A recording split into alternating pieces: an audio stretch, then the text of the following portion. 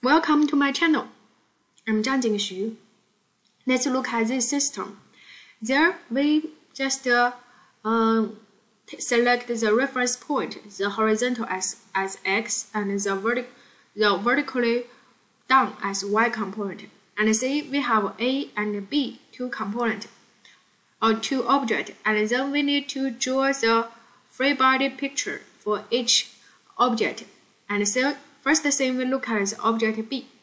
For B, we see we have the gravity, we have the tension from the cable. For A, we have the gravity, we have the normal force, the table to the object A, and we also have the tension.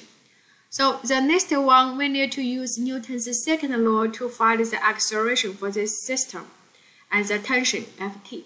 So in this one, we can see we need to consider Newton's second law, the net force equals the mass times acceleration. So look at the object B.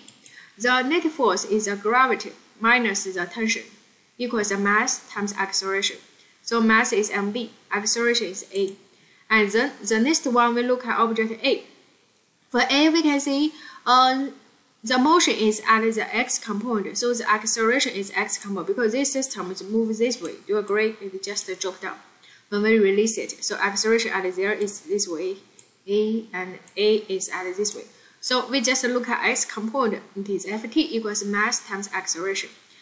There, the acceleration is same for the A and B because this A and B is connected by the cable, and this cable never break or become loose. So that makes the velocity for A and B are same at every point of the time. So that makes the acceleration for A and B are same. Do you agree?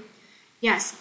And then you can see if we know these two equations, very easily we can solve the equation to find acceleration A and S and the tension. So for this one, we can input the tension inside and we get the acceleration for the system is this one. Just solve these two equations. The next one, because we know acceleration A, we input it in this equation. Input it in this equation times the mass A, and we can get the tension for this system. Do you agree? Yeah.